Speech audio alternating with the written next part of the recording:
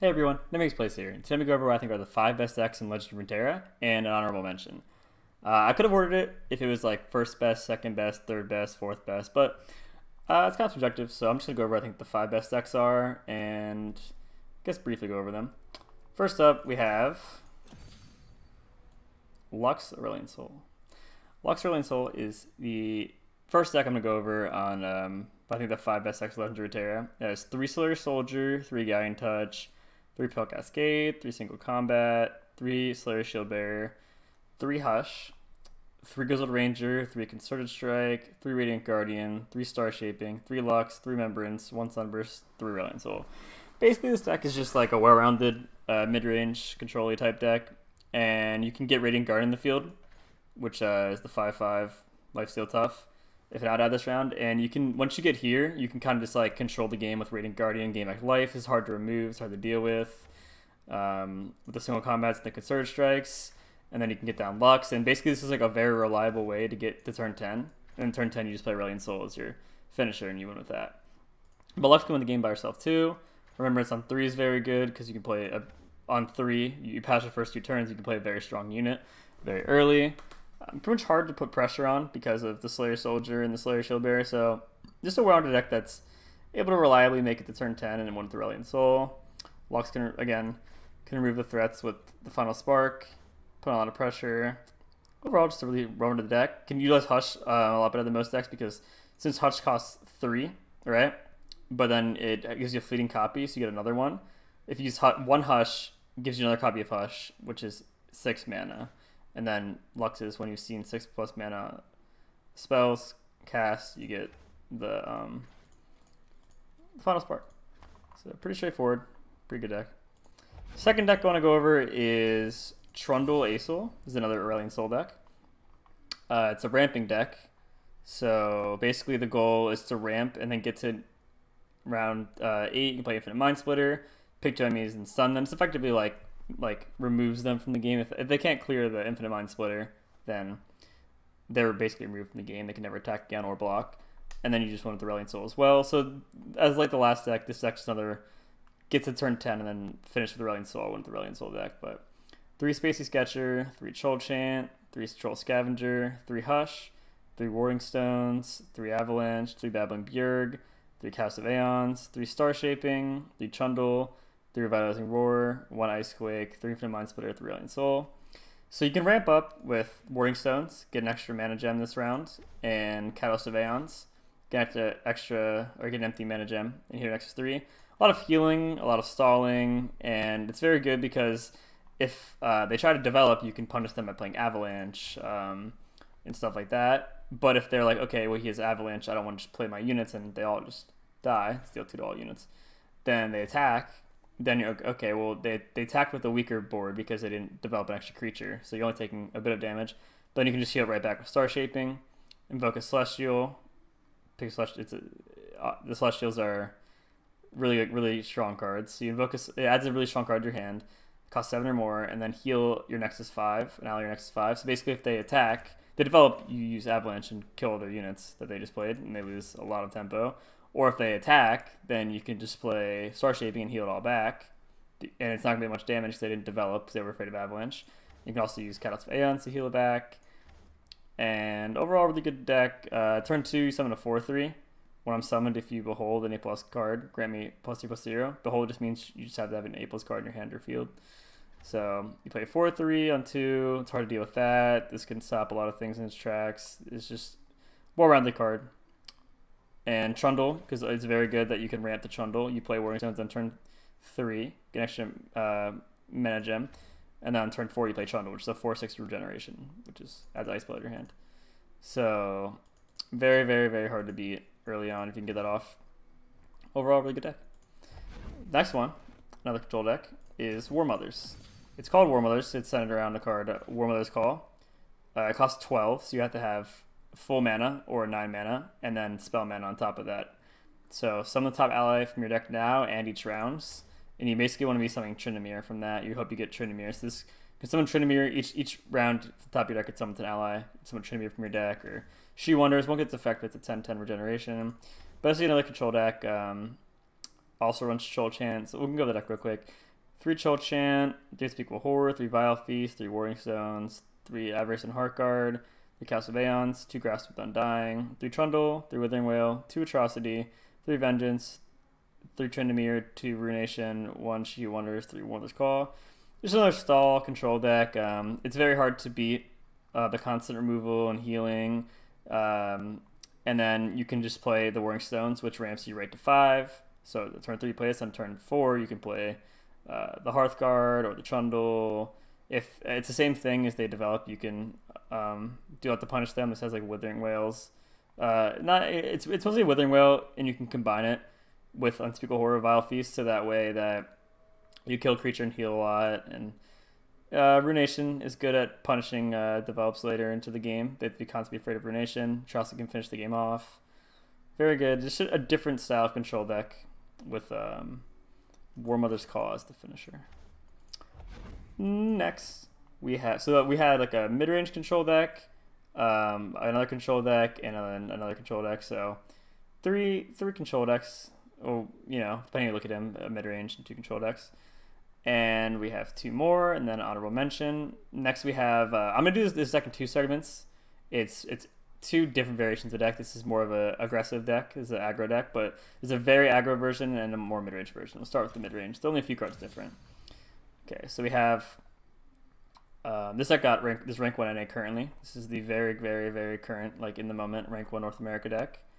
It's an aggro deck with Gangplank and Twisted Fate. They put on a lot of pressure with the aggro cards, but you can also use the Death's Hand and Twisted Fate stuff as removal. Perhaps it'll help you get a lot of value because it gives you a free unit. When you summon, you can summon a random 1-cost follower. So you're putting a lot of pressure, and it's hard to remove all their pressure they're putting on you while you're chipping away damage, and you can basically like kill people very, very easily before they ever get to stop dealing with the threats. But let's go through the deck. 3 Warring Shot, 3 Jagged Butcher, 2 Ravenous Flock, 3 Black Market Merchant, 3 Hired Gun, 3 Make It Rain, 3 Death's Hand, 1 Noxian Guillotine, 3 Petty Officer, 3 Twisted Fate, 3 Yodel Grifter, 3 Zap Sprayfin, 3 Gangplank, 1 Captain Fair, and 3 Riptide Rex.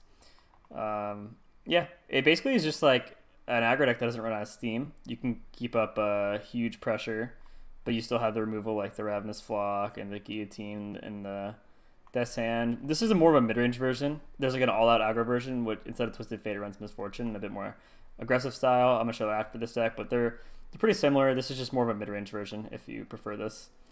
But this one finishes with like Riptide Rex and Captain Farron, and the other one finishes with Jack the Winner. So this is the mid-range version. As you can see, putting a lot of pressure, but has a lot of good control tools. Definitely can deal a lot of damage per turn, but again, not run out of steam, and has finishers like Rex, which are good at closing out the game, and Farron. And Yodel Grifter can nab you an extra card. This gives you more card advantage by getting a free card. Noxian Guillotine can deal with a lot of threats, Ravenous Flock, etc. And then that's a mid-range version, but the aggro version, gonna count this as one deck, even though they are very different, but it's basically 2 decks, I guess. 3 Jagged Butcher, 3 Legion Saboteur, 3 Precious Pet, 1 Driveway Deckhand, 3 Imperial Demolitionist, 3 Legion Grenadier, 3 Make It Rain, 3 Misfortune, 3 Noxian Fervor, 3 Petty Officer, 3 Death Sprayfin, 3 Decimate, 3 Gangplank Jack the Winner. Honestly, they're actually very different, but they're both Gangplank. Bilgewater Noxus, they're very different. This one's all aggro, last one's mid-range. You have burn spells like Decimate, you have Fervor, you have all kinds of stuff. The 1-drops, you have 9 1-drops to start a very aggressive strategy. Jack the Winner. Round start, create a Fleeting Sleep with the fishes in hand. Deal 2 to an ally, deal 2 to the maxes. This one's a traditional aggro deck. You just try and do as much damage as possible. You don't stop pressuring them. You want to end the game around like turn 6, 7. Even earlier if you're able to, but around 6 or 7 would be great. You very reliably level up Gangplank in this deck. Misfortune's very powerful in this deck because with Make It Rain, a lot of the 1 damage pings and even Driveway Deckhand to make Misfortune's ability do more damage, like the 2 damage. It's hard for them to block because they lose a lot of value blocking against Misfortune, and you get to keep your board while you're attacking while doing a lot of damage and getting favorable trades, which is very good because a lot of times aggro decks run out of steam, but you can get favorable trades in this deck, so you have board control the whole time, and basically they lose tempo before you, and then you can finish them before they can ever come back. So aggro, burn finishers, very good. Actually, it's a lot different than the separate decks, the mid range and the aggro. And then the last deck is actually my Nightfall deck. I think that Nightfall is a tier 1 deck. I think it's top 5 deck, but I'll go through it. 3 Fading Memories, 2 Nara Dustbringer, 3 Story Soldier, 3 Stitching Onlooker, 3 Behold the Infinite, 3 Diana, 3 Lunar Shadestalker, 3 Pale Cascade, 3 Stalking Shadows, 3 Unspeakable Horror, 3 Crescent Guardian, 3 Doom Beast, 3 Nocturne, and 1 Cygnus the Moonstalker. Oh, we're on the deck. We're on a mid-range deck. You can play aggressive when it's time to play aggressive if you have the damage output. It depends on your hands, what you draw a lot of time, but pretty versatile deck. If you have like Slayer Soldier sitting out as Looker, you can be aggressive and try and present a lot of damage. That's what you're supposed to do in that matchup. I have a separate video for this deck if you want to learn how to play this deck. But you can also just get good trades with Pale Cascade, Unspeakable Horror. Stalking Shadow can generate you good advantage by giving you free cards, and then you can try and finish later with Nocturne. Very good deck. I think it has a lot of good matchups. It can struggle a bit against War Mothers, but it's very good against the Bilgewater decks. And then honorable mention is a new deck that came out because Lee Sin got buffed, so it's a Lee Sin deck. It's Celestial Lee Sin. I'll go right into it. The only champion in this deck is Lee Sin. It'll be explained why in a second.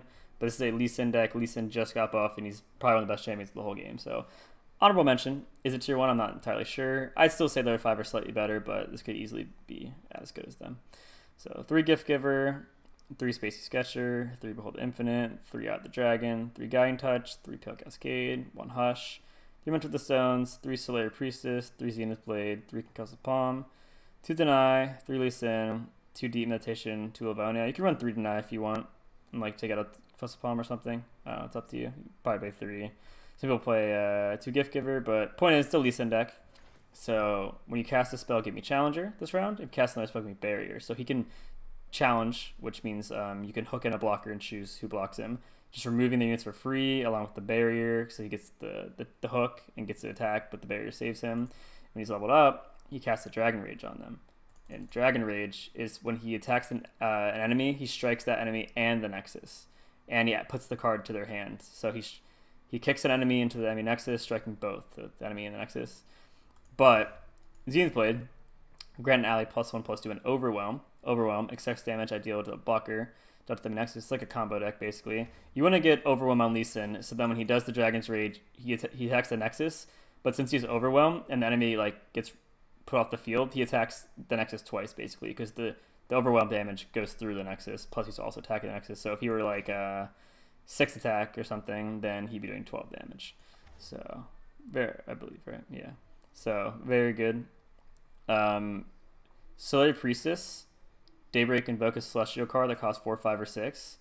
One of the Celestial cards is... So invoke means a 3 of these will randomly appear in your hand, but they're 4, 5, or 6 costing for Slayer Soldier.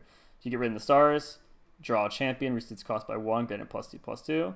Since Lee Sin's your only champion, you'll be getting Lee Sin, and you'll get a discounted cost Lee Sin's +2/+2, which is amazing. So that's why you run just Lee Sin as the champion, or one of the main reasons you run just Lee Sin as the champion. Basically a combo deck. If you don't draw the Lee Sin, you still can invoke with Behold the Infinite and the Slayer Priestess. Mentor of the Stones is really good. Grant my support ally +2/+2. You can even get the Eye of the Dragon and give it Zenith Blade and control the game with the Dragonlings. So overall, very good deck. A lot of decks can't deal with Lee Sin. He's very powerful and deals a lot of damage extremely fast. He can kill you in 1 turn easily. And he can also just chip away at their units to get board control and put a lot of pressure on them.